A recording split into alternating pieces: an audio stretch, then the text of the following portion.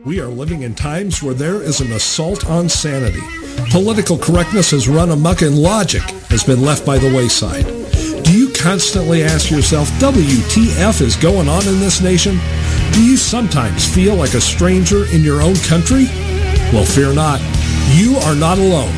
This is the Whiskey Tango Foxtrot Show, coming to you from deep inside flyover country with your hosts, V. Wright and Jose Estevez. Welcome, everybody. It's WTF, and I am V. Wright. And I am Jose Estevez. Welcome to the show, folks, where 4 nights a week, Monday through Thursday, from 6 to 8 p.m. Eastern, we come to you live, unrehearsed, unscripted, unfiltered, and PG-13, but never PC. This is the Whiskey Tango Foxtrot radio show. Indeed it is, and if you would like to share our information with your friends, family, loved ones, co-workers, associates, people you meet on the street, whatever the scenario is, number one, I want to say we appreciate it. Number two, you can send them to our website, thewtfradioshow.com. You can send them to our host network, Patriot Network News at pnntalkradio.com. Join up in the live chat over at patriotsride.org and give us a listen. You can go to Spreaker.com, TuneIn.com, iTunes, or iHeartRadio, all of which carry our show and host it. Thank you to all of those locations. In addition, if you would like to catch our show and listen to it on demand, you've missed it for some reason, or if you'd like to download it to send it to someone else to let them listen to it, you can do all of those things at Spreaker.com, YouTube, and iHeartRadio out of their archives. Within probably 30 minutes after every live broadcast, our show goes live. And of course, if you'd like to call in and participate in the show, we'd love to hear your comments and questions. You can do so by dialing 313-462-0068. Senor, I'm furious. Okay, well, tell me why you're furious. Because I saw a picture today of those nice little religions of pieces in my favorite town, and the town that loves me most in America, Dearbornistan. Dearbornistan. Yeah, waving their ISIS flags. Now, if I'm not mistaken, they have said they're at war with us. Mm-hmm. And Imam Hussein in ISIS headquarters here in the United States in Washington, D.C., also says we're at war with ISIS. Right. So, wouldn't that make them a free-range target? Well, I suspect it might, but I don't think war's been declared. I'm not sure how that all works. I really don't know. I just know that, yes, I know what you've seen, and it's a real problem. According to both, we're at war, and I was absolutely, I wanted to make another trip to Dearborn so bad I couldn't hardly stand it today. Yeah, you probably just need to stay away for the time being. Catch your breath and stuff. No, I have new toys to carry to Dearborn. Well, that's what I'm saying. You probably just need to stay away. They would like me less than they liked me last time I was there. Just don't take your mom this time. Your poor mom doesn't need to get involved in all that mess. She just doesn't need to. Hey, Duke would have been safe if he hadn't touched my mama. Well, and that's a good point. That's what I'm saying. We joke about it, but I mean, this is a serious thing, folks. And, we look at what happened over in L.A. today. And if you're not aware, the L.A. schools, the entire Los Angeles school district shut down today because of an alleged threat, I guess, from the Religion of Peace, and 700,000 students missed school today. And people are saying, that the terror threat was a hoax, the school terror threat was a hoax. You can say what you want, but as far as I'm concerned, they're probably just judging reaction. I suspect that's all it is. Because think about it, one person can shut down the whole. Let me ask you this. Let's sit here and say it's a hoax. Big deal. Are you really willing to risk those kids' lives that it's a hoax? No. However, New York City did. New York City did. Yep. New York City, because the same email threats went to New York City, and they did not. And Los Angeles County says, we're not taking any chances with our kids, even though the FBI is saying it's not a credible threat. You know what? It was credible enough to come from Mideast. That's where the email generated from. Oh, really? Well, Yes. and like I said, it's a tough one because I've got having kids in school. I can totally agree with what you're saying, but I'll tell you what, they see they could be testing. They could be testing and seeing, and how many times are they going to make the threat and then finally they don't react and then something I mean, I'm just thinking Well, out loud here. I don't know. I understand that, but I'm going to say this. It is easy to say, and I mean, guys, trust me, I get it. I've got no love lost in Californication. Right. I just Mexico I've got too? Mexico too, USSR of America. I have no love lost out there. However, if one of my grandchildren were in a school that got a threat such as that, and something happened to them because of the inactions of the school system, the amount of damage that the terrorists could do would pale in comparison. Yeah. No, there's no good thing that can come out of that. I mean, they do it, and like you said, something happens, or they don't do it a couple times, and it can't go anywhere good. They're in a tough spot. But like I said, I suspect, and then like I said, maybe it is just a prank or a hoax. Then again, maybe they're just testing. Maybe they're just pushing the system, seeing if how far they can push the system, and what reactions will be. Well, I mean, this goes back to we have these problems primarily because we've got people walking around in cities in Houston, in California, in Twin Cities, Minnesota, in Dearborn, in New York City, in South Florida, walking around waving ISIS flags. No, you want to wave an ISIS flag, given the fact that we are... You can sit here and say we have not formally declared war, but President of the United States, Imam Hussein himself, straight from his office in ISIS headquarters, said we're at war with ISIS. That should go out to every law enforcement in the country, that if you see somebody with an ISIS flag, you take them out because they are an enemy combatant. But that ain't going to happen. I mean, look, you've got stuff coming from the FBI. I mean, they can't even call them Muslims, much less Islamics, jihadists, or anything like that. So you got a real problem here in this country. Real problem here. Yeah, but it's going to have to be handled. It's not going to be handled. It's not going to be able to be handled by the FBI and the Department of Homeland Insecurity. It's going to have to be handled by local law enforcement. It's going to have to be handled on a state level. States have really got to get a damn clue and get off their asses and exert their independence. Have you seen the new omnibus that they're planning on passing in the next 2 days? No, I have not. I thought it was last week. They have pushed it forward until, right before their recess so they can bail on it. Oh, of course. But Paul Ryan is funding in the new omnibus bill. Him and Nancy Pelosi sat down to dinner last night and still could not come to an agreement that would allow them to limit the blank check on Obama. Now, guys, I'm going to tell you something. This blank check for him on these Syrian refugee jihadis in this new omnibus is $185,000 over the next year. 100. Now, you say, okay, $185,000. In our that's no big deal. That is in addition to the $400,000 that they're already authorized to bring in through USAID that they have funding for. That is in addition to the visa program. So we're talking about somewhere between 600 and 1 million of them next year. 600,000 and 1 million. That they will be authorizing them to legally bring into this country. Right. But they're going to do it. They're going to do it. Yeah.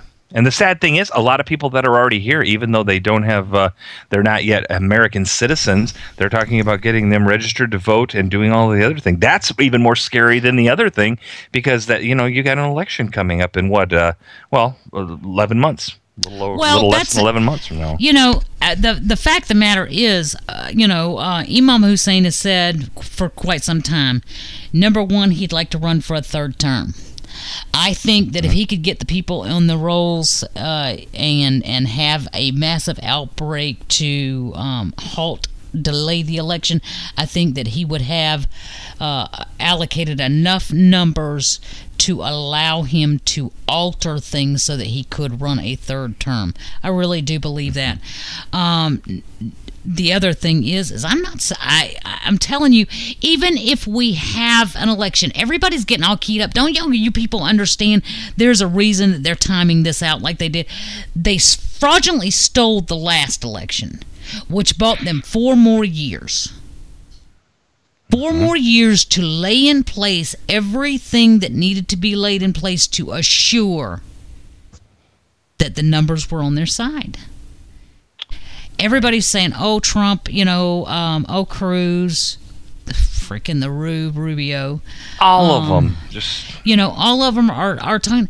I'm going to tell you, I really don't see where any of them have a chance in hell. And I understand Donald Trump's numbers went up to 41%. He broke the 40% mark. And I'm going to tell you, he still doesn't have a chance in hell, because this election is going to be stolen unless he is willing to defy the RNC when he loses and take it back legally. Oh, I wouldn't be that wouldn't surprise me at all. That wouldn't surprise me at all. That's interesting. Yeah, unleashing lawsuit after lawsuit after lawsuit. Well, I mean, Romney could have done it in 160 counties in prime states. In prime states, he could have done it. How in the daylights do you go into a county that is it's statistically impossible for 160% of the entire registered voters in your county to all be Democrat? It's just impossible.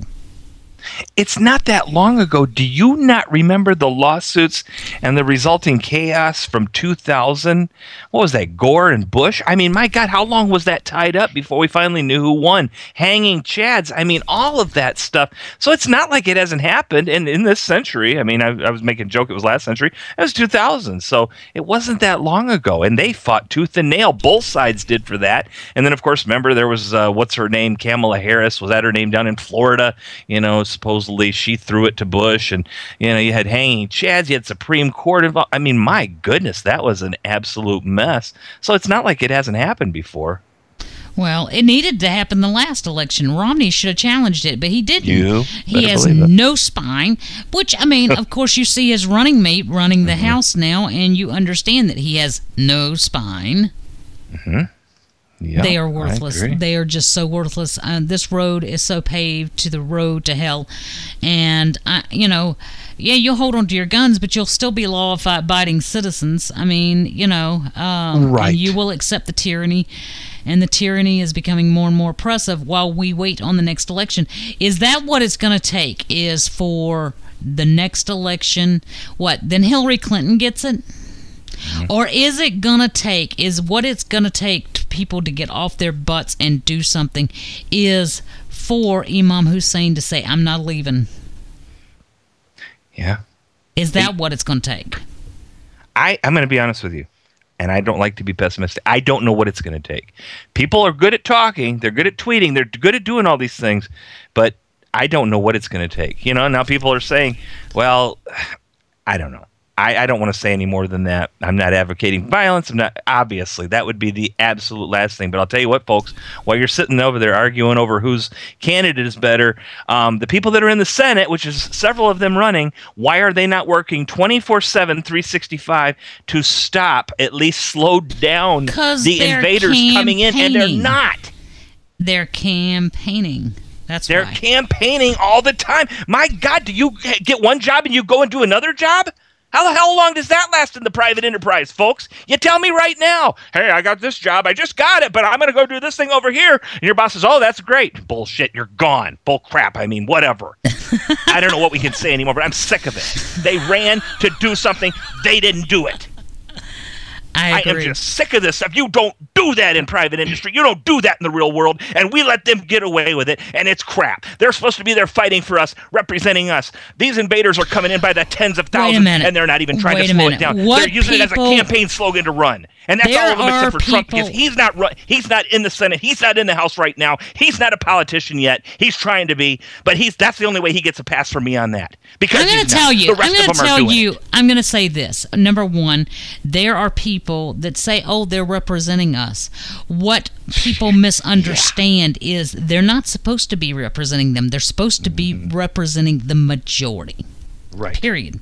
You're supposed to be doing what the majority wants, not what the minority wants, not what your handlers and buyers paid for, but what they want. The other thing I want to say is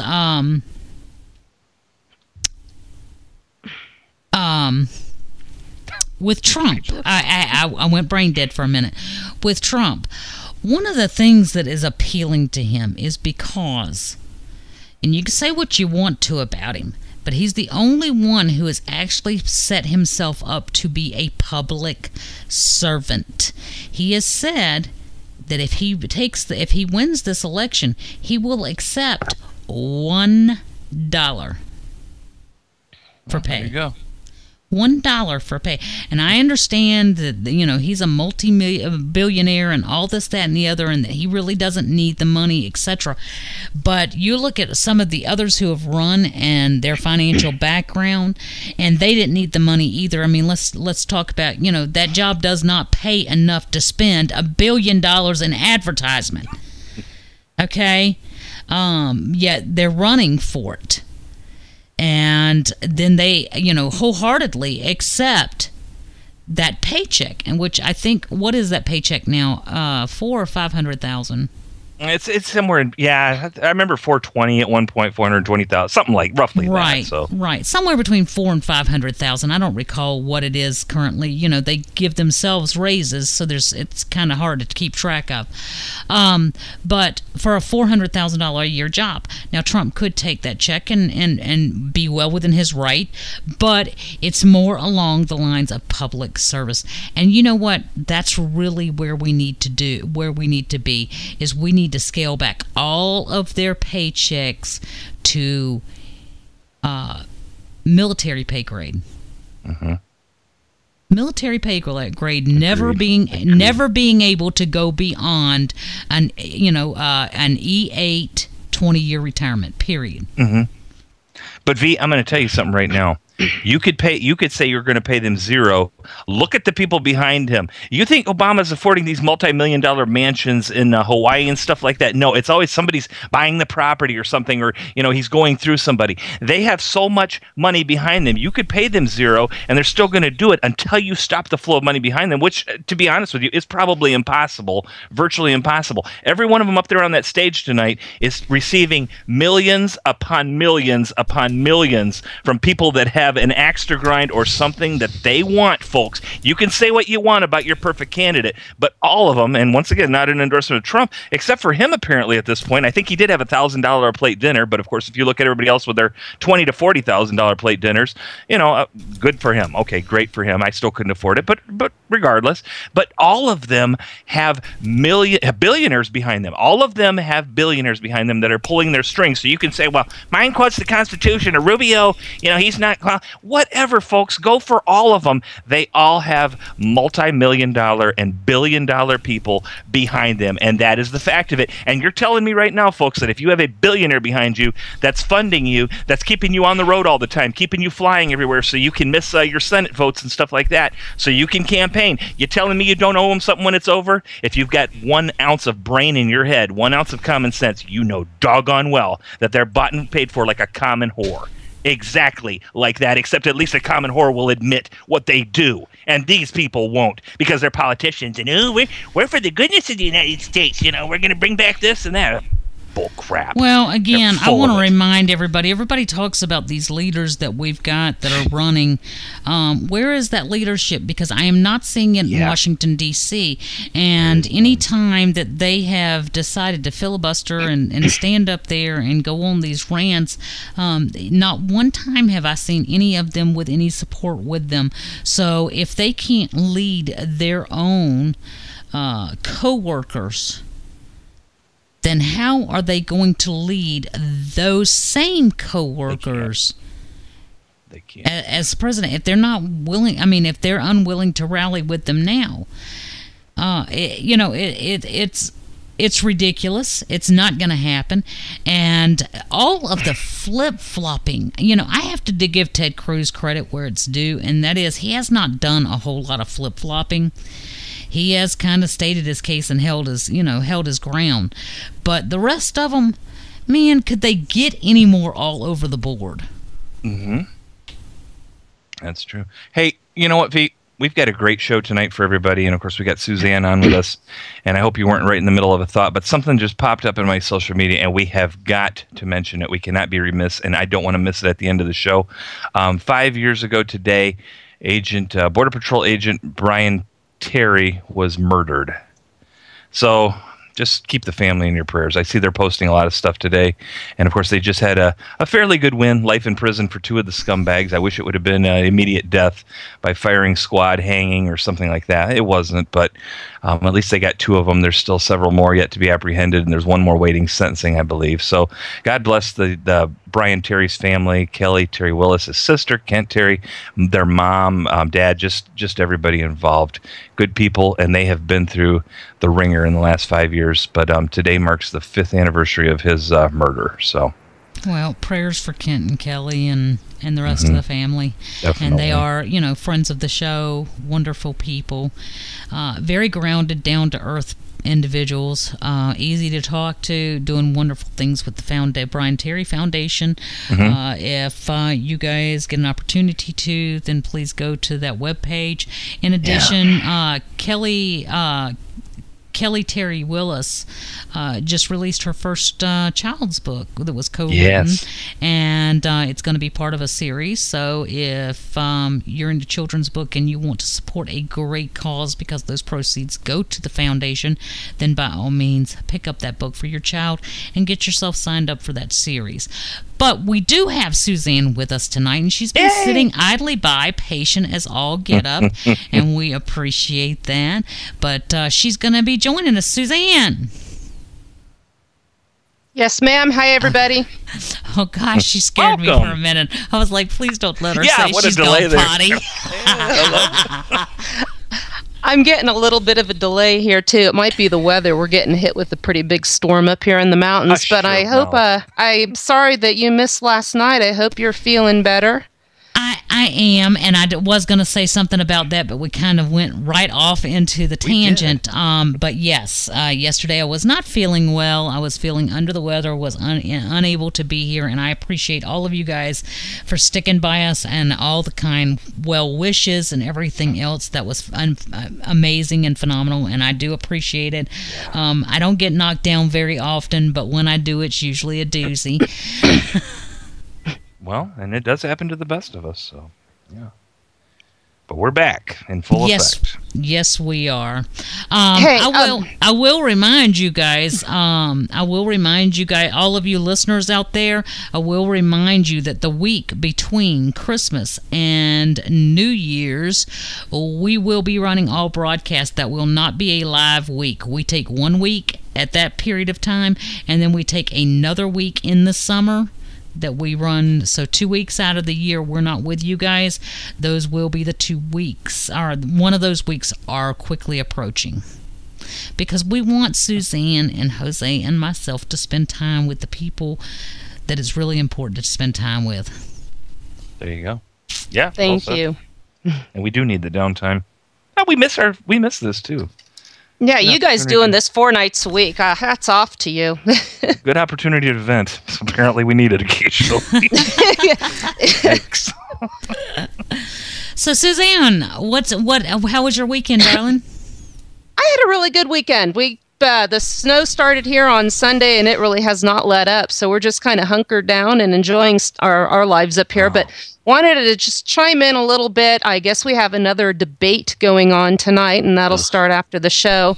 And once again, just want to try and redirect everybody to the focus on what our founding fathers really had in mind, what they envisioned for the office of the presidency when they drafted Article 2. You know, when we have these elections now and talk about the presidents, everybody calls him the leader of the free world or the leader of the country. It was never intended to be that way. The most powerful branch of government was intended to be the legislative branch. The president was simply supposed to preside over that legislative branch, and his powers were few. Just to name a couple: commander-in-chief of the Army, Navy, and militia. He could ask for opinions about from his department officers regarding their duties. He can grant reprieves and pardons for offenses against the U.S., except in cases of impeachment, making treaties with the consent of the Senate, which, you know, brings up the whole Iran issue, which we've already discussed. Advice and consent of the Senate. He can appoint ambassadors. He can fill vacancies that might occur. But during these whole debate processes and the nomination phase and the election itself, we hear about the president fixing the economy. What is he going to do to negotiate with other nations or go to war against other nations or to fight ISIS and to essentially be the chief police officer of the entire world? That's not what he was intended to be. I heard one commentator say, well, when we have a president that's weak, the whole world suffers unrest, and that's what we're seeing. But that's not the way it should be. And the one question we should be asking any prospective president is: do you intend to preserve, protect, and honor the Constitution? And that's, surprisingly or not surprisingly these days, the one question we never really hear asked. The only person that we hear really talking about the Constitution who means it is Rand Paul. You know, and again, I'm not endorsing any particular candidate because I'm of the mindset that I don't think it really matters. And even if we do pick a candidate, the elites in the GOP are going to go against what the people want. They're overwhelmingly right now, for what, right or wrong, again, I have no opinion on the matter, saying we want Donald Trump to be the GOP nominee.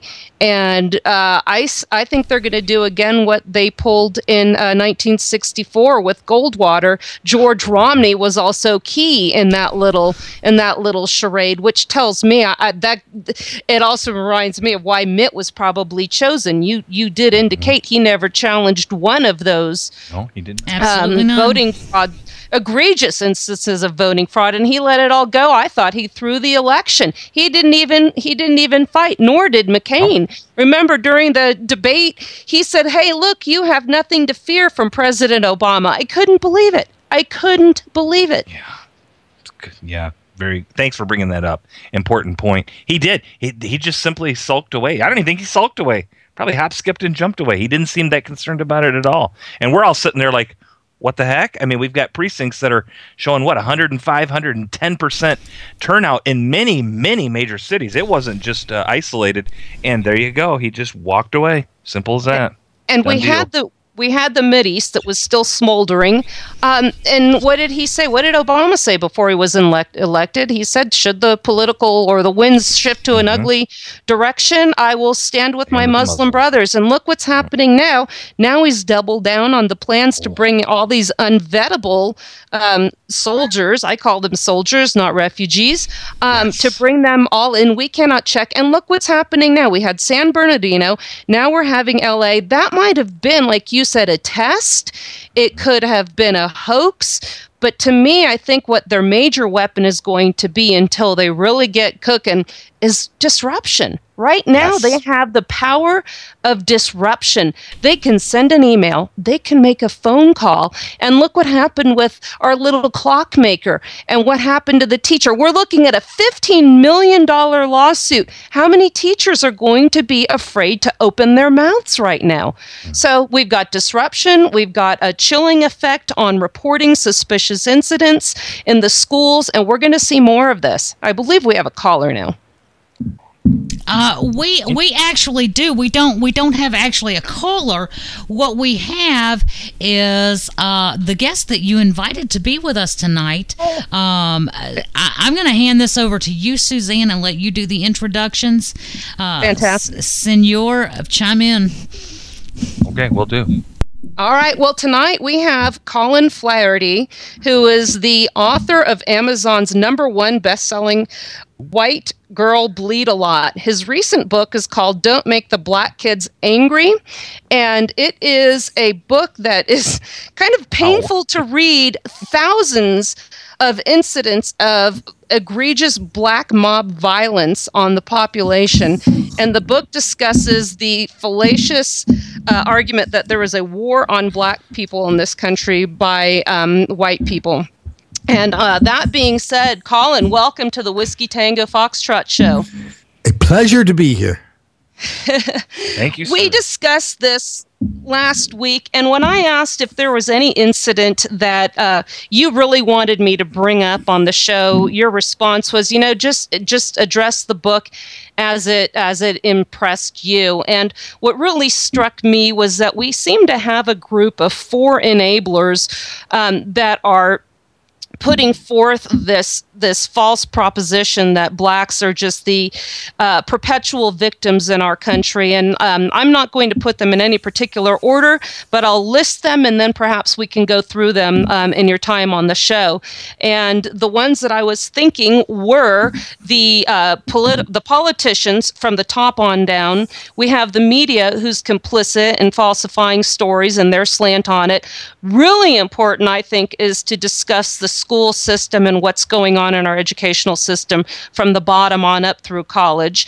And then also the victims themselves. Does that sound like an adequate assessment of what you've put forth? Yeah, sure. And so let's back up for a minute and tell people what this book's really about. Sure. This book is really, we document, it's not a theoretical book. It's a book where I document all these examples of 2 things: black mob violence and black on white crime on one hand. And on the other hand, we document how people ignore, deny, condone, excuse, encourage, and even lie about it. So it's not a theoretical discussion of all these theories and causes and solutions. It's like the book answers one question: is this happening? Oh, absolutely, it's happening. And so that's what the book's about. Okay. So yeah, your list sounded fine. Okay. So if there's one main theme as to what the cause of this violence is on the black community's part, on the rest of you mentioned Asians, gays, whites, what is the main cause of this according to those that are putting forth this lie? The big lie is that today there's one cause only for this epidemic of black mob violence and black on white crime. That is white racism. That explains everything. And this is now a mainstream point of view, easy to find on MSNBC, Salon, Atlantic, CNN, anywhere, not challenged. And it's kind of crazy how untrue it is, but how it goes unchallenged all the time. Well, I think an interesting thing is when you look at other news networks and things like that, when you discuss the media, you have situations where the CEO of Sam's Clubs, a black woman, publicly announces that she, judges by gender and race. She is, and here's the thing: there's crazy people out there all the time, right? But what we expect when people in somebody's position of authority says something crazy, we expect a reporter to go, "Oh, really? Or why do you do that?"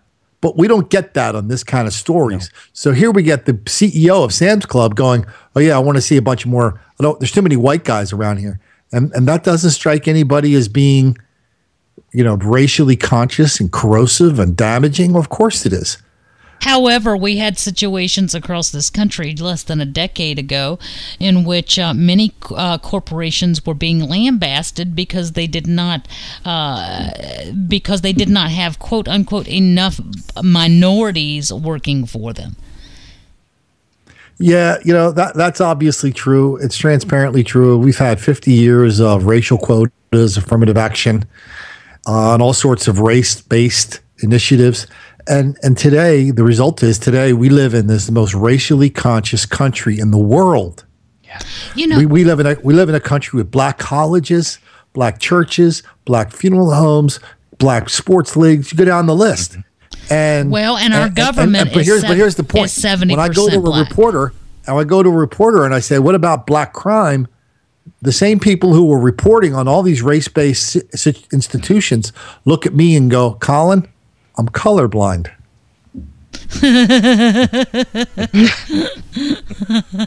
And so here's the thing. When you meet somebody like that, our solution is not really to debate with them, because if that's what you say, you are past the point of responding to reason. So I don't really debate with the clowns and the trolls. I really just try to expose them. Well, I think the mainstream media has done a very good job at exposing itself. I mean, we have a situation where we know that the Black Lives Matter organization is being funded by many big pockets, and everyone thinks it's about race and police brutality, etc. But it's also about, they've got their own little division on climate change and how that's affecting. That's why the black folks are still in the ghettos, because of climate change. Damn it! Hey, did you happen to see? And this is something I'm writing about for tomorrow's American Thinker. We can talk about it now if you want. Did you happen to see yesterday's Washington Post, where they gave 4 Pinocchios to the story of "Hands Up, Don't Shoot"? Oh, it's we've been reporting on that since since that whole hey, hold on, started. I understand that. Hold on. Well, here's the interesting thing. So they listed 12 Pinocchios, right? 12 big lies. Mm-hmm. But for 11 of them, it was always like, this person told the lie, and here's the lie. Lie or lie. They paired them up. Except when they got to the "hands up, don't shoot."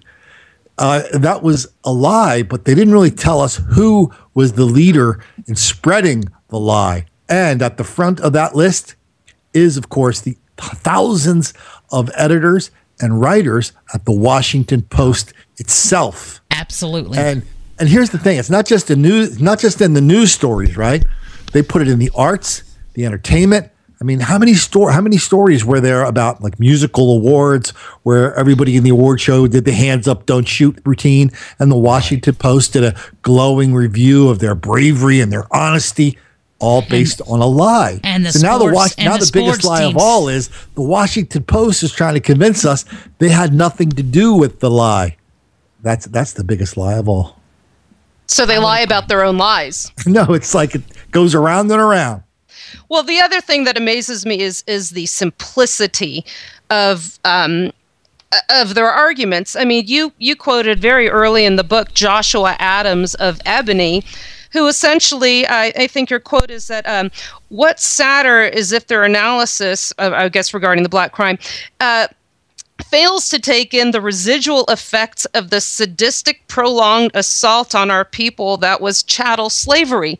So they're still bringing up the slavery issue, and we have this sense of white guilt because somehow we are all descendants of slave owners and profited from their misery, that we should buy into all this and not question their line of thinking. Does that sound accurate? Oh yeah, and if there's one thing that I don't think people listening to this broadcast really know is how widespread that attitude is. It wasn't that long ago, I'm talking just a year ago or 2 years ago, where when you talked about the epidemic level of black mob violence, black on white crime, and this enormous disparity between black crime and white crime and black crime and Asian crime, we all had the same excuses, right?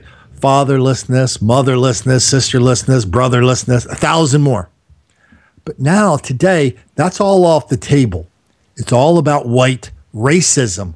And this is mainstream, and I just don't think enough people really realize that. Well, when you and I first spoke on the phone, I had mentioned Eric Holder, and what he had said on his first day was that we are a nation of cowards. And subsequent to our conversation, I got into the part of the book where you expounded upon what he really meant, that we're a nation of cowards for not talking about race. But what did he really mean? Can you tell our listeners what he was really getting at there? Yeah, I'll tell you exactly what he meant. He meant that you and I are cowards about race because we are not brave enough to admit that our white racism is what is responsible for all this black pathology all over the country. That's what he was talking about. It's another thing, like, I don't think enough people really realize exactly what he meant there. Yeah, I mean, I didn't take it that next step, and apparently the shame eluded me. I don't know if I feel bad about that or not. I'm thinking I don't. There's a book out there called Courageous Conversations. This is the manual for teaching this kind of craziness in grade schools and high schools, and they kind of get into it a lot, that exact image and phraseology. Because if you're going to be a teacher now, you have to have the courageous conversation, which is to be courageous enough to admit your racism is responsible for all this disparity between white people and black people in schools. So it's kind of interesting how weird it is. Colin. Well, let's focus on this. Go ahead. No, Senor, go ahead. I wanted to say something to Colin. I've got a daughter. I've got two daughters. One of them's in 9th grade, and I notice more and more that she's coming home and saying things like, if we'll say things, it's like, oh, that's sexist or that's racist, and it's really starting to concern me, because I don't believe that those are terms that I ever used probably the whole time I was in high school. We might have thought about it, but she's starting to use that more and more. We'll say like little comments, and like I said, they're very innocuous to me and my wife, and we'll say things and she'll say, well, gee, that's kind of sexist of you. And they are really pushing this in those young grades and in the public education. There is no doubt about it. And here's a test. If your daughter comes home from school and she knows who Emmett Till is, but she doesn't know who Ronald Reagan is, then your daughter is basically being subject to this thing I was just talking about, how these teachers, they're kind of indoctrinated. It's just astonishing what kids are learning at school, how untrue it is, but how there's never a pushback, right? Right. Well, I'm going to ask her that now, knowing me, and of course you don't know me, Suzanne does, and the listeners do, but trust me, she knows who Ronald Reagan is and many other people. But that's interesting, the Emmett Till thing. I'm gonna have to have a little talk with her and see. The thing that I do in schools, which is alarming to me and should be alarming to parents, is that's not even the most alarming thing in schools. The most alarming thing to me is the level of black crime and black on white violence and black on teacher violence, black on neighbor violence that I've documented all over the country. Now we're getting the teachers' unions to step up and say, oh, we can't go to class anymore. They're not safe. Places like Baltimore, places like St. Paul, Philadelphia. These are where the unions are stepping up and protecting their teachers. And so I don't know what kind of school your daughter goes to, but I don't think enough parents are really aware of what's happening minute to minute in their schools as far as their kids being safe. They are not. Well, our school's smaller. It's more rural. The breakdown is definitely overwhelmingly white. I know some people say, "Oh my gosh, your daughter's not, being exposed to other races." She is, trust me. But I mean, yeah. So I mean, predominantly that. So I'm not so worried about that aspect of it. But like I said, just what they're learning on a daily basis, and just the fact that she's using that word racism and sexism so much, and that when I was her age, no way, not even. Probably the things I was thinking about at that point. Dad, you have your work cut out for you. Yes, sir. Yes, sir. Suzanne? You raised an interesting point about keeping the schools safe. And when I lived in San Francisco in the 70s when they started. I'm eager to hear this story. Go ahead. Oh, yeah, we talked about this. Yes, when they started implementing the desegregation and the busing.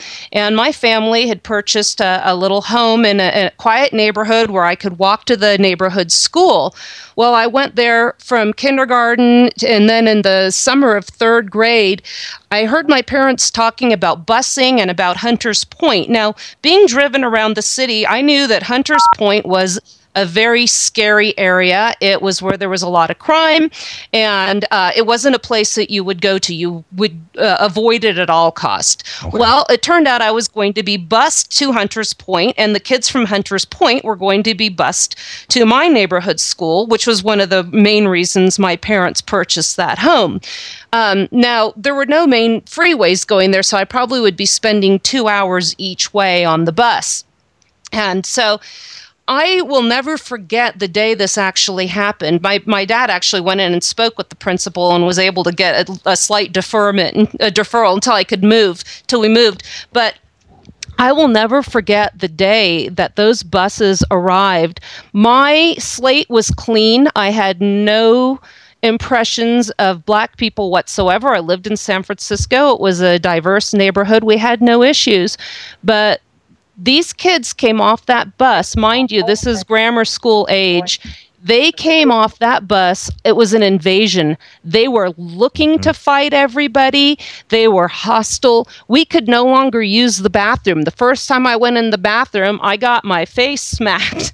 And we had police officers present on the campus for the first time. And I remember reporting to a police officer in the hallway, this girl right there, she hit me in the face, and I had a mark on my face. It was red and swollen, and he didn't even say anything. He just shrugged it off, and that was that. Wow. And I remember seeing kids, my friend's brother held by the arms while 3 or 4 Black kids were punching him in the stomach. His face was bloody and head hanging low. Nobody did anything. This wasn't integration or desegregation. It was an absolute invasion. And I think we have a caller, too, that's going to share her story. Our caller keeps coming in and out. I will encourage them to call back. Okay. Please do. Make sure you turn down your volume. I want to remind everyone, turn down your volume. Otherwise, you come into a live show and you feedback through our system. So please turn down your volume. Caller, please call back and we'll get you right in. You'll just be patient. Just a moment. But Colin, does my story sound similar to what you've been hearing around the country with that era? You know what? So take your without exception. No, I didn't say I didn't say largely true. I said 100% true. So take your experience, okay? Now, to figure out how many kids experience that in your school, then multiply that by the number of schools around the country that experience similar things. That's a very large number. That is a number of hundreds of thousands of white kids who were victims of Black on white crime and violence from busing 70s, 80s, 90s. It's an enormous number. I can't even get my mind around how big the number is. I can't get my mind around how many parents let their kids be subject to that. Yeah. I do a lot of podcasts on that. My next book is actually going to be collections of letters from people who have direct experience with Black on white crime. There's going to be a lot of kids talking about what happened to them in school. Oh, I'll submit my thoughts on that. Oh, I would love that. Yeah, there you go. Just, you know what? I was actually thinking. You know what's interesting about the whole? I was thinking I was going to get your comments transcribed. No, we'll follow up, and I'll get that to you. But what's interesting to that is the double standards with regards to, just shifting gears for a second, with deporting families, splitting up families, or denying children that are here illegally with their families. Making sure that we don't split them up, making sure that they get an education, all under the premise that we don't want kids to pay for their parents' wrongdoings. But here we see kids like me, kids that were bused, kids that were subject to this violence by these invading kids. We had to pay for a wrongdoing that not even our families had anything to do with. So you're stretching this beyond another group of individuals that were not going to be held accountable at all. So white people can pay the price and be punished, but kids of color certainly will not be. You're absolutely right. Hold on for just a moment, Colin, before you address that. We have a caller on the line. Caller, what's your name and where are you calling from? Oh, hi. I'm Shar from California. Hi, Shar. Hi, Shar. And, what's on your mind? Well, I was just listening to Suzanne, and I can totally relate when she was talking about the school situation. And, you know, it's so outrageous. I'm not prejudiced against anybody, and you know, it's just this whole thing that goes on against, you know, the white people. And, you know, when I was a kid, I mean, I remember people joking about different races, but it wasn't ever violent or anything weird like that. And I had to go to school in D.C. for like a year and a half when I lived with my mom. And, you know, I was, you know, it was I guess they bust these kids in from bad parts of town. And I've just never seen such hate against a race before. They hated my guts because I was white. And I just never, you know, like I remember playing kickball one day, and I was, you know, didn't miss the ball or something. The girl punched me, and then she said for me that I had to change places with her, and I punched her back, and then they both jumped me and beat me up. And then one time, you know, me and like the other 3 or 4 white girls that were there, we were on the playground, and they surrounded us, and they took these weeping willows, and they were kicking and punching us and hitting us with these weeping willows and berating us for the whole hour. And I mean, I thought we were like in embryonic balls. We were just like, don't kill us, please. And I was traumatized by that. Like, that I couldn't even, when the teachers finally saw us, you know, after recess was over and nobody was moving, and they saw these girls, and they finally broke it up and saw us sitting there on the ground, you know, I mean, I was traumatized. And so, I mean, I just don't get, like, you know, I know that all this terrible history has happened, and I feel awful about it for some of the black race, but not, you know. Why do you feel, Shar, I'm sorry, I got to step in here. Why do you feel guilty about something that ended 150 years ago?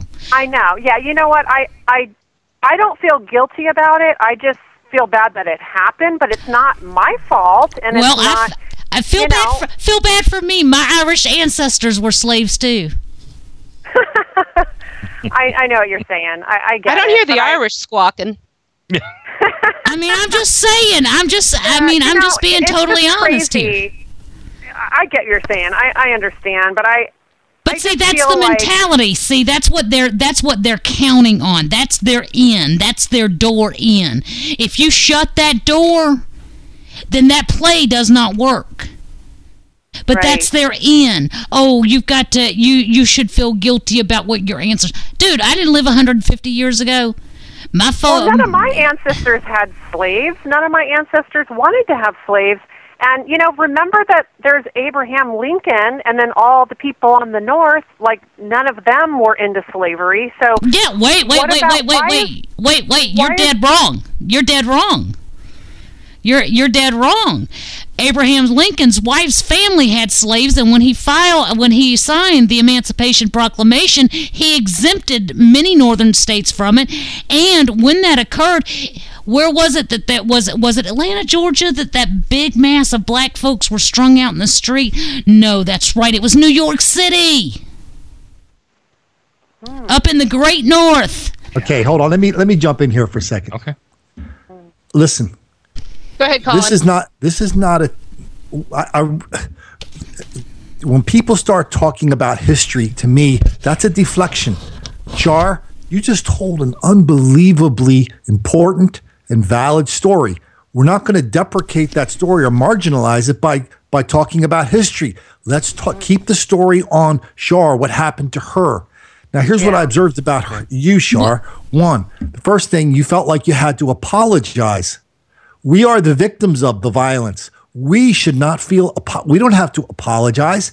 We don't have to use euphemisms anymore. The people who brutalized you and laughed when they did it, they did not come from a bad part of town. They came from the black part of town. Agreed. This was black on white crime and hostility. I don't have any trouble naming that. I'm not a historian. I'm not a sociologist. I'm not a theologist. I'm not any of those ologies. I'm just a guy that says this is happening right now, and there's a lot of people being damaged by it. Shar, your story is so important to me. How many times do we have to multiply your story around the country? Hundreds of thousands of times. Right. And well, I'm that's not discrediting. This is I'm like not one discrediting of the crimes of the century. I'm not discrediting her story by any stretch of the imagination. I live in Savannah, Georgia. The actual city limits of Savannah, Georgia, over the last 40 years has grown to a population with Savannah State College, which Imam Hussein visited because it held such important vitality here in the state of Georgia. We have a 70% black population in the city limits. I've written many times and talked many times about Savannah. Well, exactly. So, I mean, I can totally relate, and I'm not discrediting her story. I'm just saying, when we open the door for the apology, when we have that mentality of being apologetic for something. All on the apology, like it wasn't like I was apologizing to the black people. I don't like what happened, but I was just saying what happened in my story. That's all. It sucked and it was not good, and I just don't agree with all white people are bad because hey, Char, let me ask you a question. One part of time. Char, let me ask you a question. Do you ever tell your friends or your family today what happened to you when you were in school, and what if so, what do they say? Well, my mom said I talked about this recently with her, and she says, I don't remember that, but I probably didn't say anything to her when I was a kid. And, but when I tell my friends, I mean, people they don't say anything. They don't believe you. They don't believe you. I think they believe me because they know me, but they can't, I think, or some people have, like, I know Suzanne has her own story too, so listening to her, so they have their stories. But I haven't run into anybody that didn't believe me, but it's like they don't know what to say, some of them, But it's just sad. I wish. The interesting thing is, yeah, I don't think I ever even told my parents that had happened to me. Interesting. I don't think I ever said I can't even go to the bathroom in the school now. I never told them my friend Wyomi's brother Noah was being held by a group of black guys who was circled around him. The teachers wouldn't help. His face was bloody, hanging over. His knees were buckled. They were holding him up so they could continue to punch him in the stomach. Somehow, at that age, I was 7 years old, somehow it just felt like it was appropriate. Like it was to be expected. Here they are, and this is the way it's going to be right now. Keep your head down, shut your mouth, and deal with it. Yeah. Well, it was like a prison. It was like a prison for me. I had to get smart when I was in 5th grade, and I got smart, and I started realizing if I give some of these, I found out who the strongest chicks were, and then I would bring in my little candy bars for lunch, and I would give them, I would kind of pay them off to protect me. Wow. And so if anybody messed with me, I'd go, hey, so-and-so, and they'd come over, and the other person would back down. So it was like a prison yard. It was crazy. Wow. But I got smart, and I learned how to do it, And let me ask you something, Char. How old if you don't mind me asking, how old are you? 52. Okay, so this has been going on for better than 45 years. And you want to know why your children don't respond or don't understand, because this is the example that has been set for them every day that they've attended school for the last 45 years, unless you've lived someplace where the population of blacks is extremely decreased. Then you've been, somewhat insulated from this. But my brother is a professor at the Art Institute, and for a few years, he also did double duty as a local teacher at one of the elementary schools here in town. And he got to a point about 2 months into his job that he carried a 6-hour voice recorder, and he recorded every one of his classes because of the language and the behavior and the actions that were occurring with first and second graders.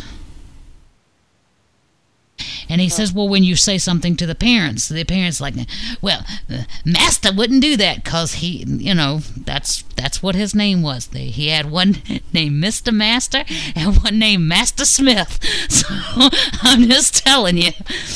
But this is what you're dealing with, and you've got parents who come in and they got Gucci handbags and Jimmy Choo shoes and just as ghetto as you can be, have no concern whatsoever for what their child did or didn't do, for being responsible or for being there for the purpose of education, but don't say nothing to my baby. You white, you ain't supposed to say nothing to my baby. What the hell?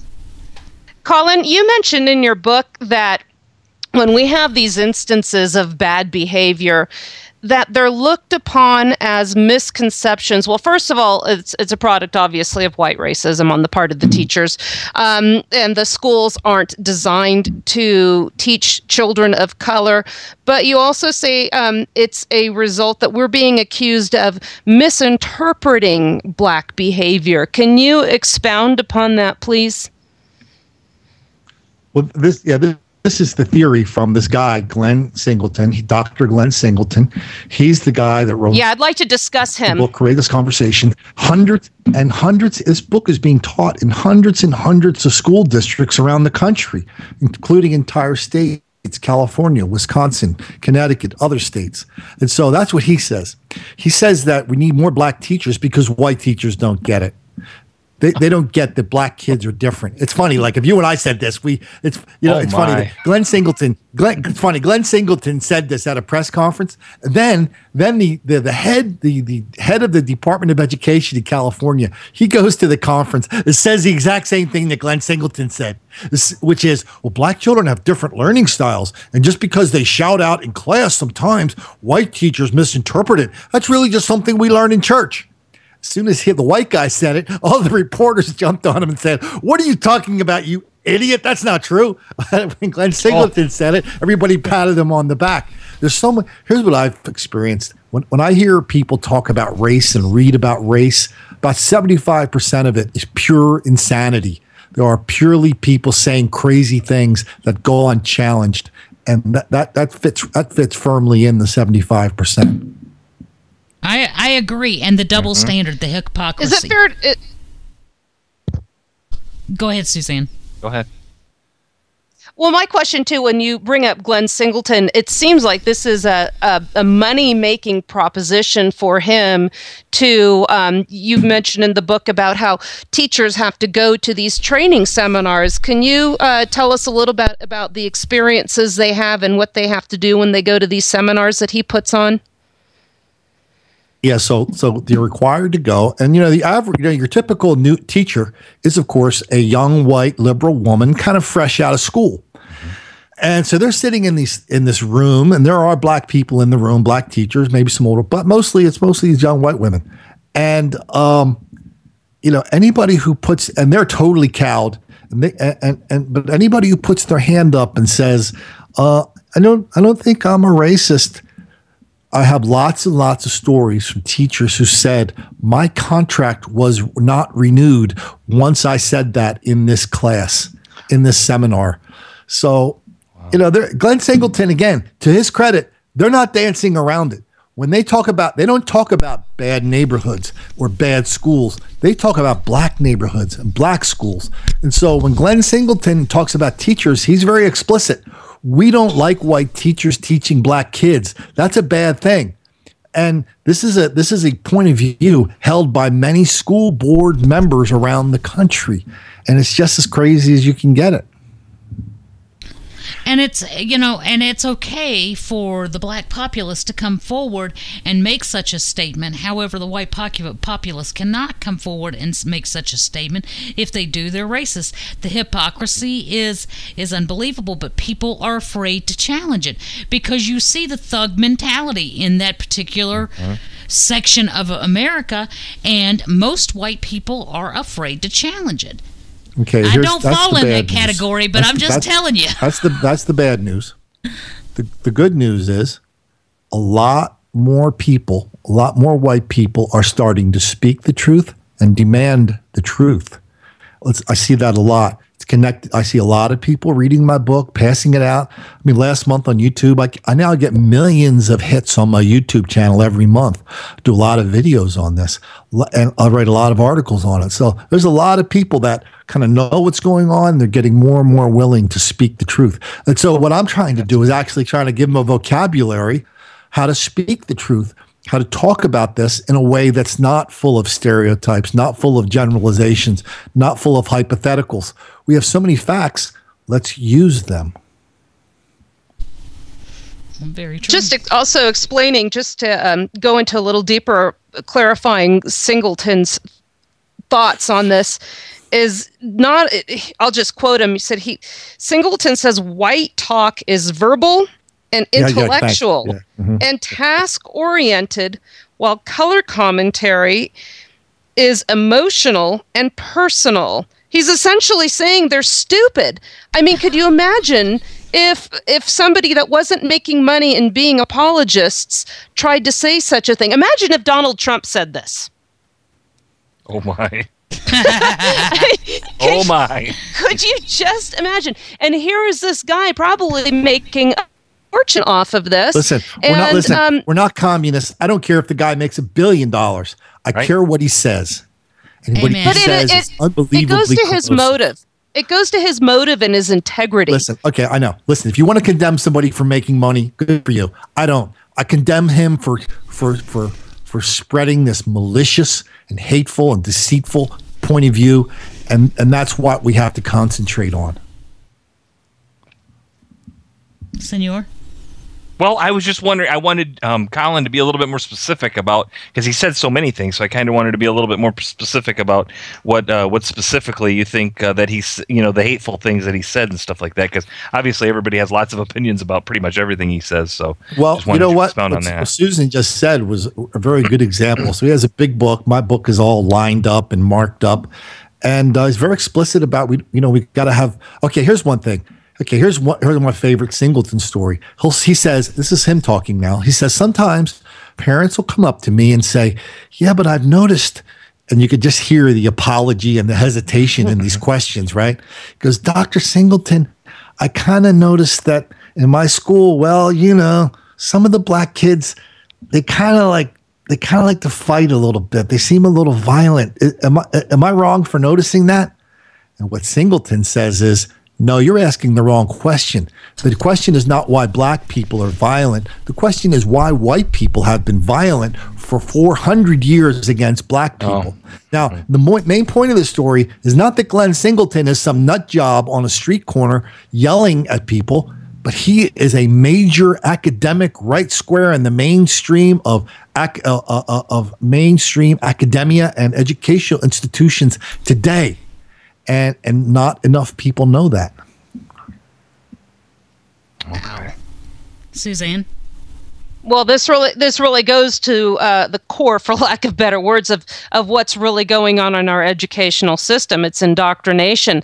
I believe in the book we go on to say that it's considered a form of racism to actually focus on individuality. They want to focus on the collective, which feeds into their whole idea of getting socialism and big government and So when you want to focus on the collective, that feeds into the government goals, and then you can actually draw the race card by saying, no, I really believe in personal responsibility and individuality. Well, then in that case, you're a racist.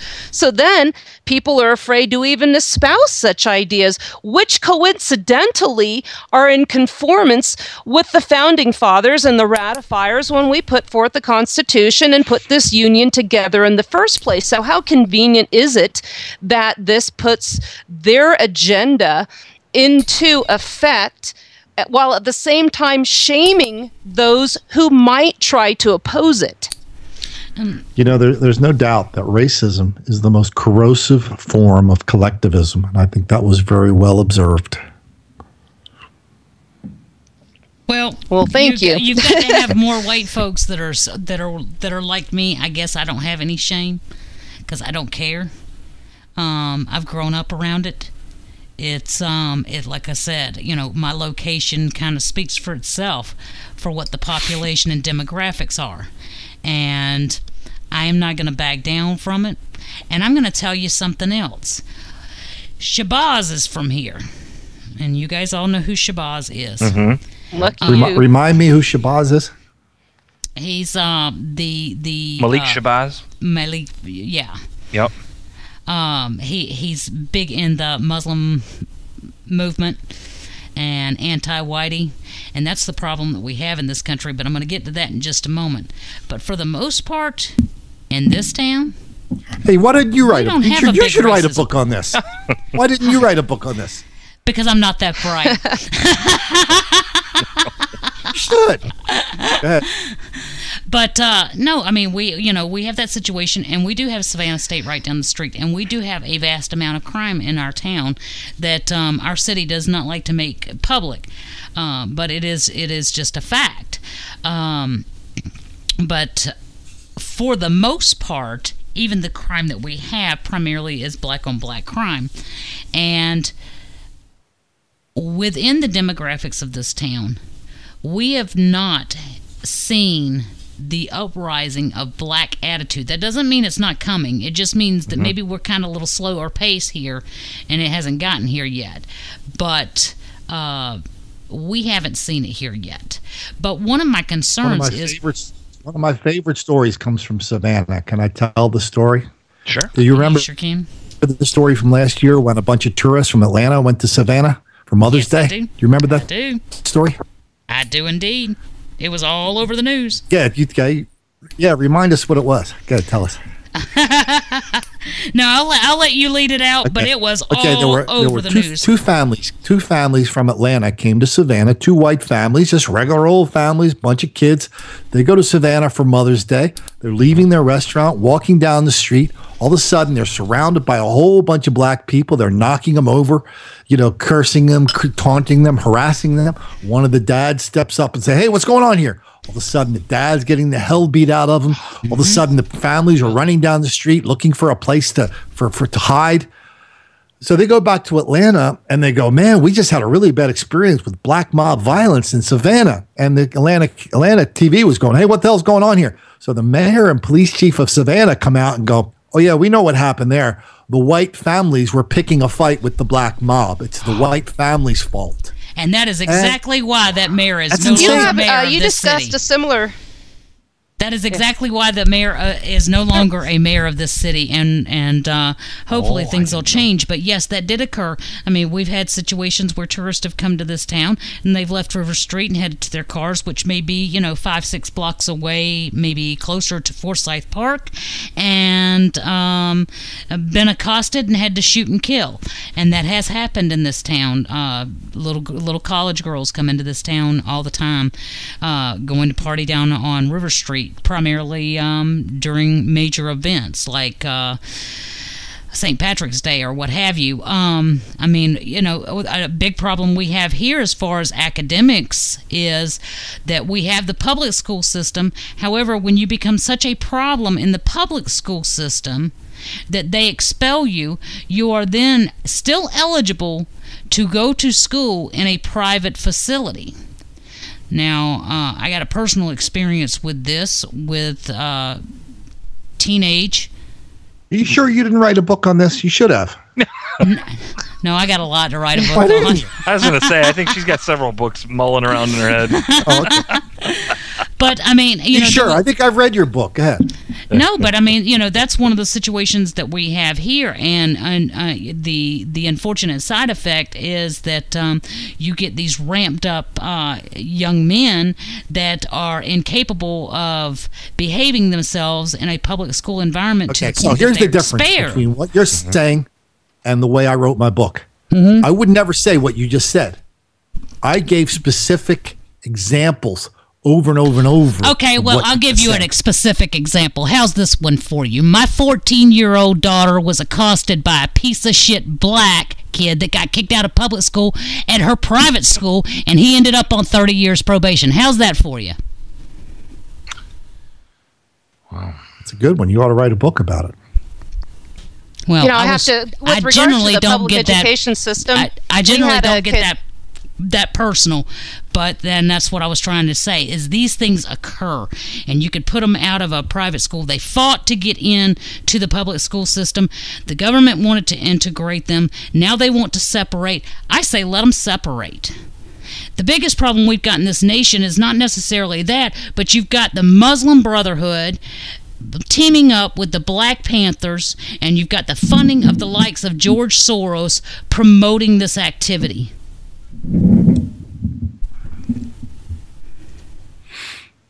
Hello, it got quiet. Yeah. I'm basically waiting for the interview to start up again and for the monologue from the other person to stop. So anytime I'm here waiting for.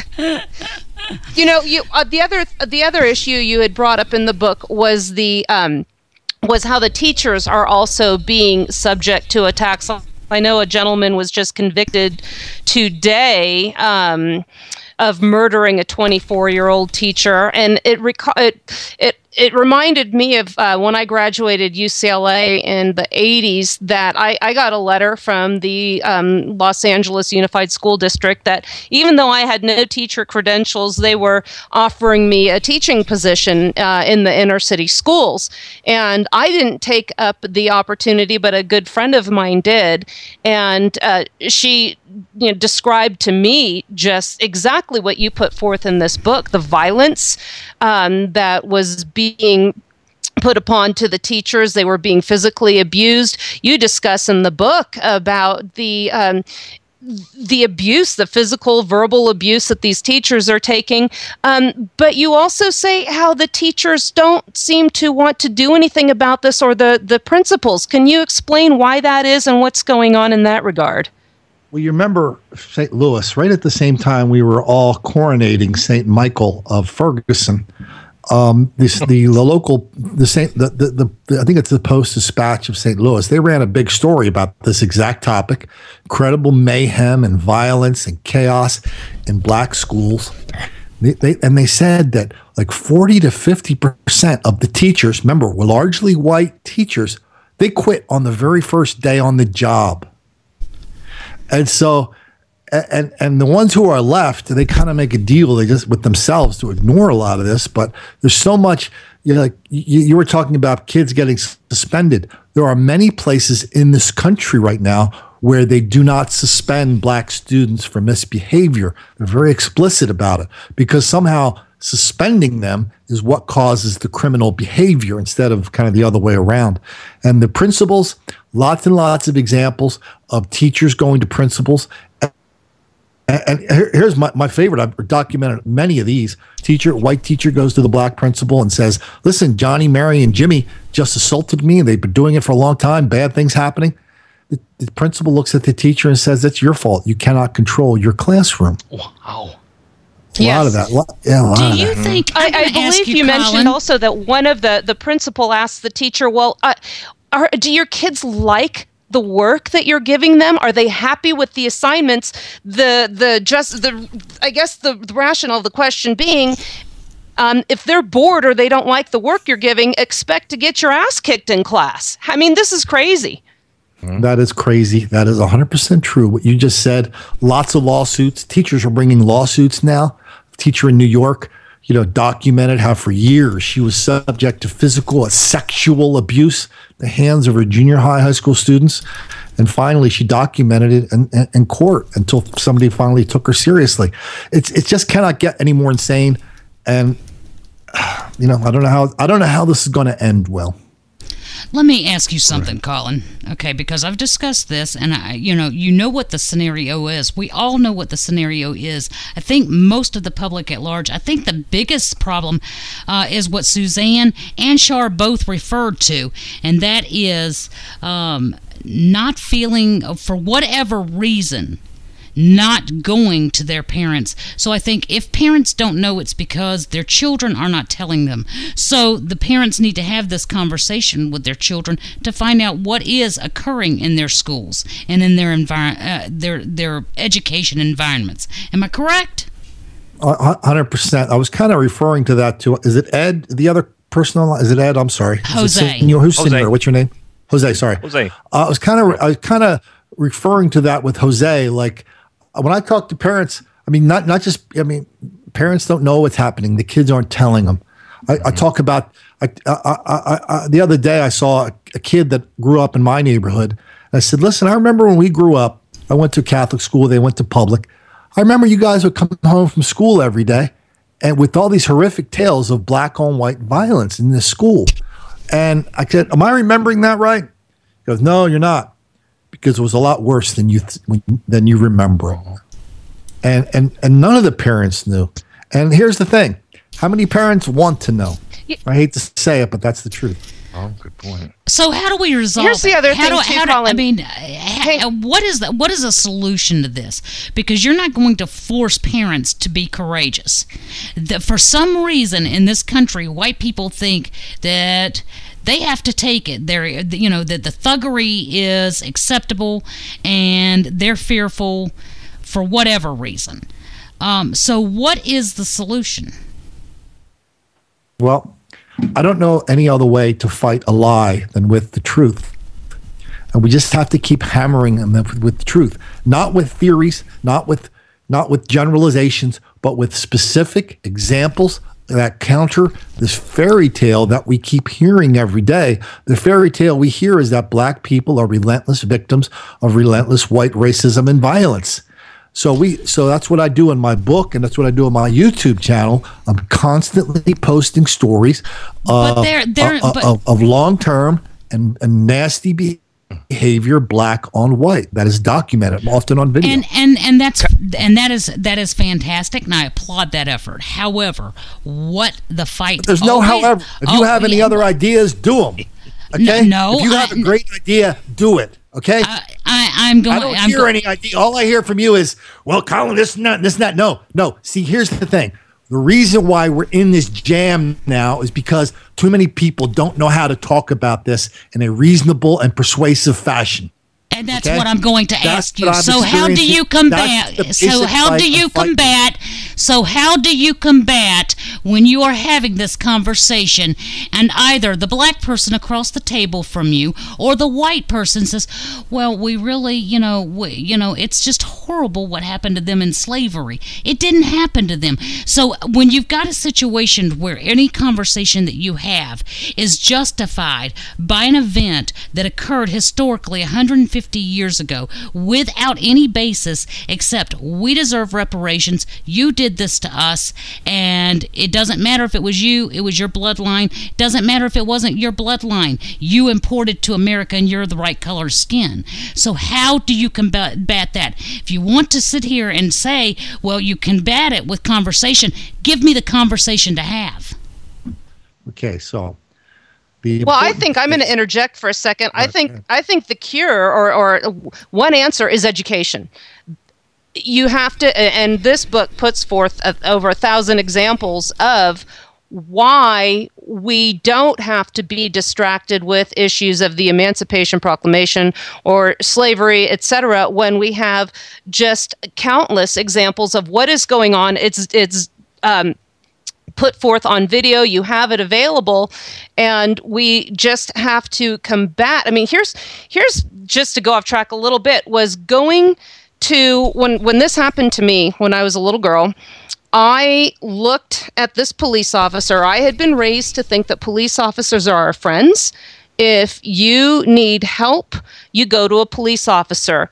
I went to him after I was assaulted, and he just shrugged and left. So my thought was, well, a person in a figure of an authority figure here turned me down for help. Therefore, he must be right. I'm not deserving of help.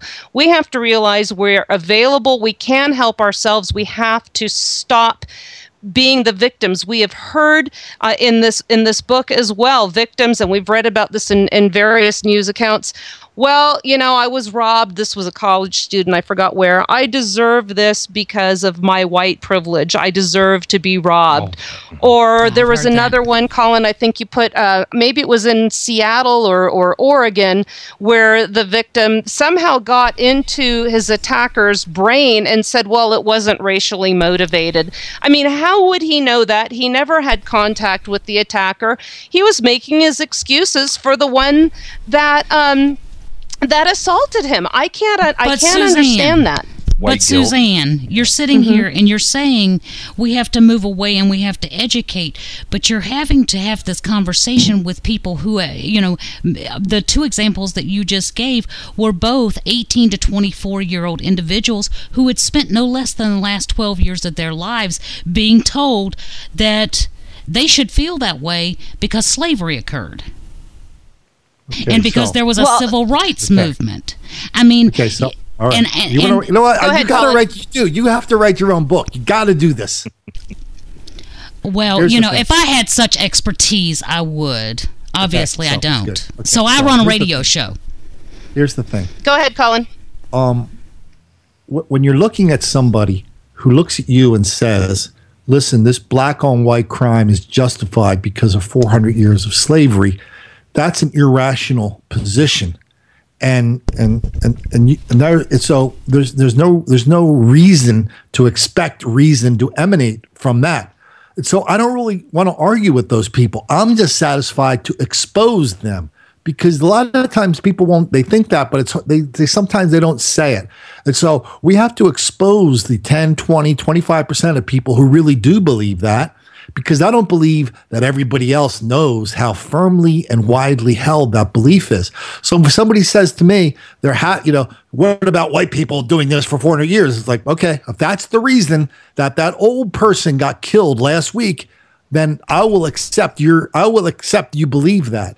And we just have to let it go, and we have to depend on other people to figure out what a bogus answer that is. And guess what? People do figure that out. Colin, I've got a question for you. I wonder if you've ever run across this. I was with my employer. We had ethnic diversity training. It's mandatory for everyone. And we sat in there, and I heard a term that I had never heard in my entire life. I have heard of PTSD, or post-traumatic stress disorder, or syndrome. They refer to it as two different things. We had a couple black ladies in our training, and one of them was very quiet, and she just seemed to go along to get along. The other one said, and she looked at the whole group, and there were probably 30 of us in there, and she said, you people, I think you folks or something, will never understand because you don't have post-traumatic slavery syndrome or disorder. I can't remember which term she used, and I just about fell out of my chair. Have you ever heard of such a thing? And in my opinion, as long as they keep having the idea that they have something called post-traumatic slavery syndrome, when that was, several hundred years ago, they're never going to get past it. Yeah, I did a story and a video on that when a city council member in my little town gave a big speech on that. And, of course, the historical justification that she used for that was she had just seen the movie 12 Years a Slave. So that made her an expert. I'm not kidding. This is like the truth. And if you watch kind of like all across the country, I mean, people just pick up whatever there and use it for an excuse. Right. So post-traumatic slavery disorder, why not? But just because they offer it, but here's the thing. I'm not suggesting everybody's in the same position to say, hey, that's BS. Because in your job, I'm not suggesting you were, because you have a job and you have a life and you have a family to take care of. Other people are in a position to say, hey, wait a minute, that's insanity. And that's kind of what my book and videos are for. It's like, here's a lot of tools for you to use to challenge this insanity that we see every day that you experienced in your seminar. Mm-hmm. Well, you're absolutely right. Well, I think what comes to mind when you mention that is, for instance, I wanted to bring up the media a little bit, and what comes to mind specifically is the issue with Trayvon Martin. Now, we've all seen the picture of the little darling when he was 12 years old, but fortunately, we have other ways to we have ways of seeing the truth of what he really was. But, why don't you go into a little bit about the media and how they're also participating in these lies, maybe in the Trayvon case or in Baltimore, if you don't mind. Well, I always write about two things, right? The racial violence, which is kind of nutty. But really, what's nuttier, the black on white crime and black mob violence, or the reporters who look at it and say, I don't see anything there, Colin. So the Trayvon case was a good example. The St. Michael of Ferguson was good. Freddie Gray is a good example. The reporters are just part and parcel of this whole thing, just saying, you know what, this is all normal. On some level, they're saying this is normal, or white people deserve it, or black people are down. I mean, that's that attitude. They're very explicit about that attitude, and that influences their coverage. And the euphemisms they use. I mean, rioters are called protesters. Then bringing in the local politicians, you have the mayor of Baltimore saying that these it's essentially just a temper tantrum, and they need their space to act out. So this ties in. You remember that quote? Remember the exact quote? They need their space to what? I don't remember. Express or something. No. They need their space to destroy. There you go. And it's okay. Let me. And all the reporters are sitting there going, "Yeah, okay, that sounds about right. Yeah, sure." Okay, so we've got the reporters that we're really, for whatever reason, I think it's political, and you've got black reporters that feel like that they've been emboldened, white reporters that don't want to be chastised, called out, and some of which white reporters that actually agree with the white guilt thing. You have a situation like at the senior's place of employment, where government agencies and the schools, etc., have these individuals come in and teach these sensitivity training, in which it gets thrown out there, you're an insensitive prick if you're white and you're not willing to forgive and just be beholden to the black community because of slavery, post-traumatic slavery disorder, which is insane. The whole fight is insanity.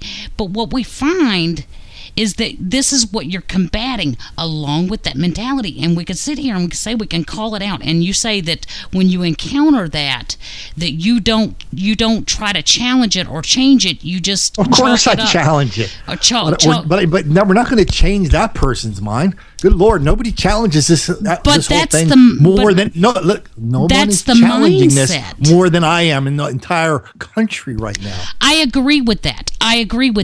But that is the concept that has been inbred for so long, and now we have a government that is paying for the indoctrination of that concept.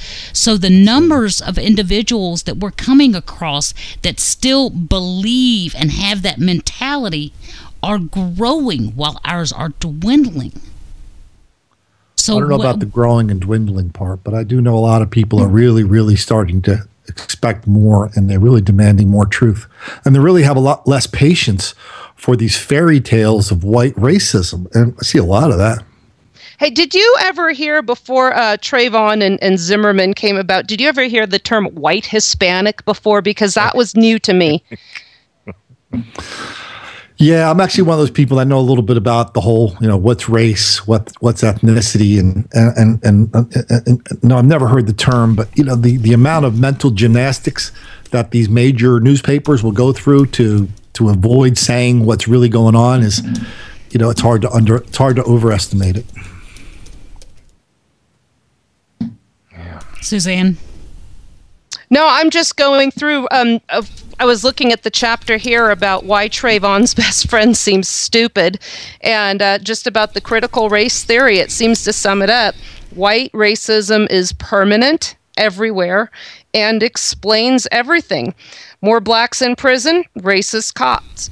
Black unemployment, racist employers. Black drug use, racist cop, ignore white drug users, black health, black crime, black poverty, racism, racism, racism. And this is also part and parcel to Singleton's curriculum. So that's permeating our school system. It's permeating, our children through the teachers who have to go through and espouse these theories so they can keep their jobs. And that's like when I say we need to combat this, that it's been my mantra since I've been coming on the air, whether it be Constitution and what the Constitution and what our founding fathers and the ratifiers wanted this country to be. Well, how do we combat the lies that I heard at the National Park Service? I'm going to get on and try and convince as many people who will listen, whose mind are open to the truth, so that we can eventually change this around. But right now, we've got an administration, especially with this election year coming up, that is going to thrive on chaos. They are going to foster chaos. We have the trial going on so far. What is it, a hung jury? Has anything come back? We've already had the protesters or people being interviewed saying we are going to riot if there is a not guilty verdict. So the jury's been set back. So what have we gotten as a result of all these riots and chaos? Well, now we've got nationalization of an already militarized police force. And then after we have a mass shooting in San Bernardino, our Attorney General calls it a wonderful opportunity, I mentioned that last week, to change the way we police communities. Well, that's going to be more militarization, but also, interestingly enough, the coddling of the black criminals, which you've put forth in this book so many times. And it's also part of the cover-up where you had mentioned politicians of the local communities not wanting police reports made. The police don't make the reports. So the crime statistics looks better. It's better for housing. It's better for business. It's better for tourism. And it's important for people to know what you just said was a front page story on a couple of dozen papers around the country, but nobody is connecting the dots about, all these different towns are saying their cities cooking the books, but nobody's saying, hey, look at all these other cities where that's happening. I'm sorry to interrupt you there, Susan. No, and it's like lambs to the slaughter, and then nothing happens. It's just a grander scale of the little girl looking for help or guidance or protection and being turned away and somehow saying, well, I guess this is the way it's going to be. And it doesn't have to be that way. And so every day, every day, we turn on a TV and we can see a story of how white people are causing relentless victimization, I like your word, perpetual victimization. And the only way we can fight back with that is just to keep confronting them with this perpetual disparity between white and black violence. And it's irrefutable. And it's irrefutable, and we just have to keep throwing the videos at them. Throw the stories, throw the videos, throw the books.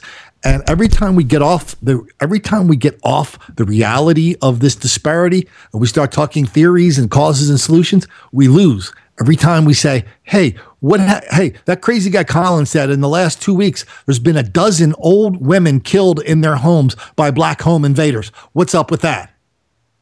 And that's where I just put my feet down, and that's where nobody budges me off that. Well, and you can't refute facts. No matter how much the media and these progressives and the race-baiting politicians try to put forth this proposition that it's excusable and it's somehow our fault, people are going to see a pattern here. And let me give you an example, because I was visiting my parents in California. I was sitting out on a bench having a frozen yogurt on the street with my son, and it was relatively quiet. And what city was this? This was in Los Altos, California, and there were two girls sitting there talking, and they were saying, and it caught my ear. Well, I'm just noticing certain people are doing crimes, and gosh, I feel so guilty thinking. Yeah, they felt guilty because they recognized a pattern and they recognized a threat. A deer knows the difference between a ground squirrel and a coyote. There's nothing wrong with that. It's primitive and it's survival. But they're feeling guilty. But you do have a situation. What you have is a situation in this country where that is the preferred response. That is what the examples that they're being taught by their families, and that's what I was trying to get with Colin. But guys, we're at the end of our time here for this. Colin, I'm going to give you just a minute to wrap it up, and then we appreciate you coming.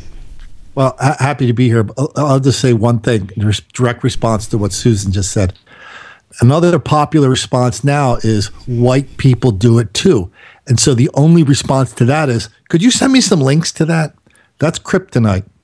You don't see the links. And look at the proportions. Look at the disproportionality. Of course, No, just send me. Could you send me some links to that? White people do it too. Well, that is kryptonite, guaranteed to drive away anybody that challenges you.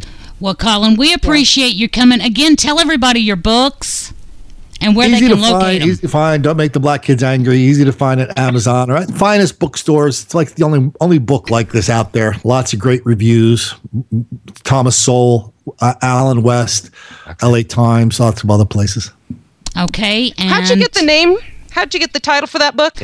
From Kansas City, where they asked the congressman if they should put a curfew on, and the congressman said, no, we shouldn't do a curfew. All that's going to do is make a lot of black kids angry. Wow. No, we don't want to do that. Wow. Well, guys, if you're listening, that's Mr. Colin Flaherty. He's given you the name of his books. We will have those posted in links on our Facebook page and on our website following the show. And, of course, if you would like to hear this interview once again, or in the casual atmosphere that we provide here, you guys know that you can go to Spreaker.com, to YouTube, or to iHeartRadio and pick up a copy following the show. Share it with your friends. Share the information on his book with your friends. I think it's valid information. I do think it's very indicative of the problems that we are facing in this nation. But Colin, again, thank you for joining us. Yes, sir. Thank you. Thank you so much, Colin. And that was Colin Flaherty. No, I think he has some valid points. I think his statistics are great. I just don't understand, because we all know I'm not the typical white mom. I will challenge anybody. I don't care. So when I hear them making a foolish statement or wanting to act thug or what have you, I will challenge that. But most white people won't. And I guess what I was looking for was, how do you instill the courage or the necessity in most white people to make them stand for themselves and to make them call it out? And yes, the numbers are growing mildly, but we have a vast biracial population. We have so many things going on in this country. So how do you address that? Suzanne, Jose? Go ahead, senor. I don't know how you do. I don't know how you do it. It's getting to be so much with the kids, like I said, coming out of the schools and stuff like that. And he mentioned that the teachers, are trying to fight back against it in the unions and stuff like that. I think that's a great way to go. But they're still going to have a situation. It's got to be in what they're learning. Well, I agree with that. Otherwise, how do you explain it? I agree. Is it simply in social media and in music and stuff like that they're getting from TV? And certainly those are all part of the problem. But my God, they've got to be getting some of this out of the schools, out of your Common Core texts, out of the different things that they're being taught. It has to be a part of it. Did I tell you what I saw in the basement of the library in Salt Lake City, right where the university was? I had gone downstairs and there was a kiosk, and it was entitled they had a postcard or poster board there, and it said the race card. And I thought, well, this is interesting. What is this all about? And they had these index cards where different students put forth their ideas on racial issues, and one of which I took I gave myself away. I took a photo with my finger in the picture, and it said that white privilege is the cause of the evils of society today. I thought, what? So, like I said, I took a picture of it. But that's what they're teaching in the universities. And again, counter. But that's that's what I was trying to get with him.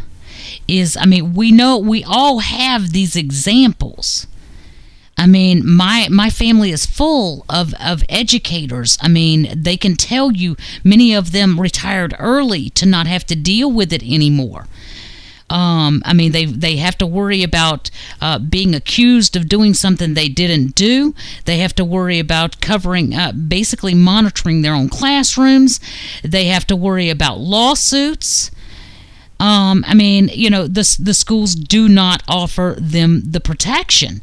Back in the day, you know, you acted up in class, you went to the principal's office and you got your butt tore up. Literally, and, right. You know, I mean, you know, that's the way it was. And when you got home, you got your butt tore up because you had to have it tore up at school. But, I mean, that's no longer the case. And so you do have these teachers that are not going to challenge these students. They're not going to challenge their school boards.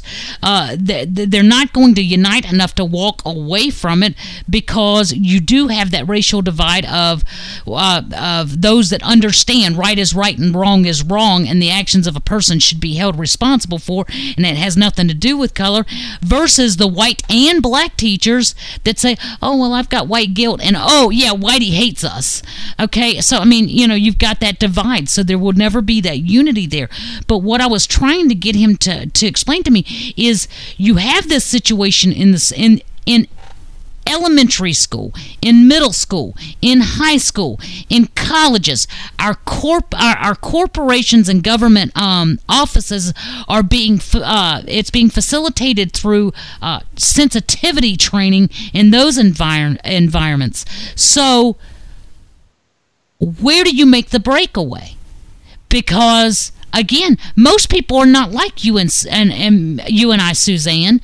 Most people are like the senor, who would just as soon, to avoid the conflict and all the repercussions that come with it, and just shake his head and walk away. Whereas you and I will spin around and say, what? Well, I mean, there's a way to bring somebody about and educate them, and there's a way to turn them off by shouting them down. And there's got to be a way, you know, on our side, we have facts. They're irrefutable. I agree with that. We have, and they're documented. On their side, they have rhetoric. The downside for us is that, as Van Jones would say, you control the media, you control the opposition. And we know who's controlling the media. So the uphill battle for us is to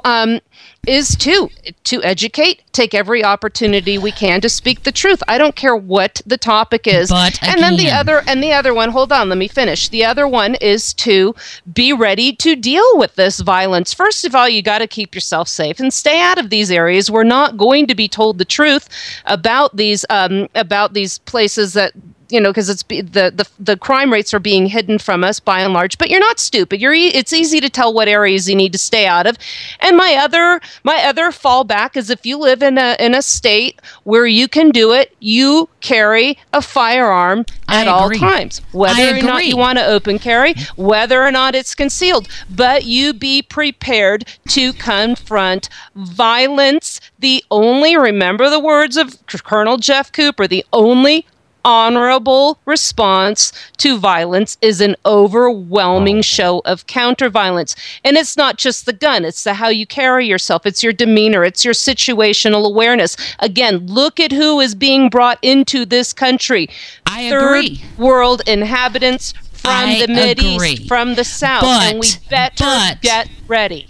But it seems that's what I was trying to ask him, is how do we deal it? He says, I do not get into these verbal debates. If someone starts talking the insanity of white guilt or the historic reference of slavery, then I don't even waste my time with that. Well, that, to me, is 80% of the population.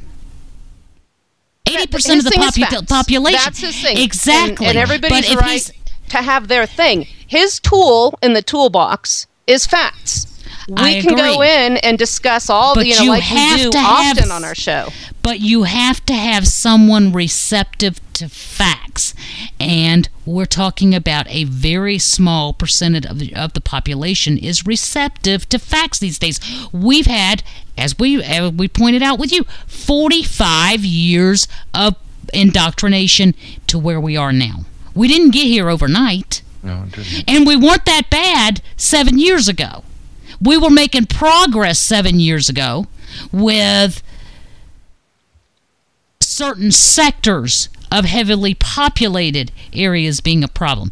Now it's become a national problem where unless you live in a community that is less than 5% black, you are dealing with it.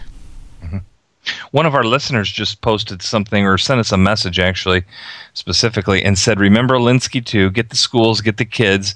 If you get the press, Van Jones, and the kids, Alinsky, you have to undo a lot of damage without the platform to do it. And that's if you stop and think about it, 8 years ago, prior to Imam Hussein, the news media would tell you about black on black crime. They'd tell you about black on white crime. They will not do it anymore unless it is such a horrendous story that they cannot get away with. I don't know that they would. I don't know that 8 years ago that they would. It's hard for me to remember. They would report the news. They would report the news. I think it's been a lot longer than that, but I mean, maybe you're right. I don't know. When I was in California last time, I was listening to the news. My parents would always have it on, and they'd come up with stories about crimes that had happened in the area. And this is in the Bay Area, so you get a lot from Oakland, from San Francisco. Mm-hmm. And interestingly enough, I grew up listening to these reports, and they would always have a description of the perpetrator. Okay? Well, demographics, what are the majorities disproportionately of the perpetrators, and what's missing in the descriptions now? 6 foot tall male. If it was a white male, you'd hear. I should write all these down, but this is what I'm hearing. Where it's a white male, you'll hear that. But if it's black, if it's Hispanic, they leave that out. And it's good information to know. If you're in that general vicinity and that person's armed or if they've just committed a rape, wouldn't you like the description of the perpetrator so you yourself know what to look out for? Can maybe say safe or heaven Suzanne, forbid, we've got law enforcement that are being told that they're not allowed to profile. They're not allowed to determine whether or not someone was someone's gender or the color of their skin. Oh, we've got some loose dude just killed 15 people over here. Oh, excuse me. Some person just killed 15 people. What do they look like? I have no idea. Or he wanted to know if they were Christians before he shot them in the face, but we're still looking for a motive. That's the thing, is that is the insanity level that we're dealing with. And one of our longtime listeners says it best. In the words of Orwell, facts don't matter. You can present irrefutable facts until you're blue in the face, and it won't change a damn thing. He says, Suzanne, ask people what Lincoln did. And if they even know who he is, I'll bet you'll get he freed the slaves. You going to refute that? Well, yes, you and I would. You and I would. Senor would not. He would shake his head and under his breath say, idiot. Senor. I'm right here being accused and called out, apparently, worldwide. Because you're a nice guy and because of your job. You think? Well, I think that's probably why you're on the radio ranting and raving and that has getting something to do with it. Our message out the way we can. Mm-hmm. But you don't have the liberty that Suzanne and I do. That you don't have to respond to everything. That's the way I was raised. You don't have to get involved in every single thing, especially when you're not going to change it in the first place. You're just talking to, I guess, make yourself happy. I don't know.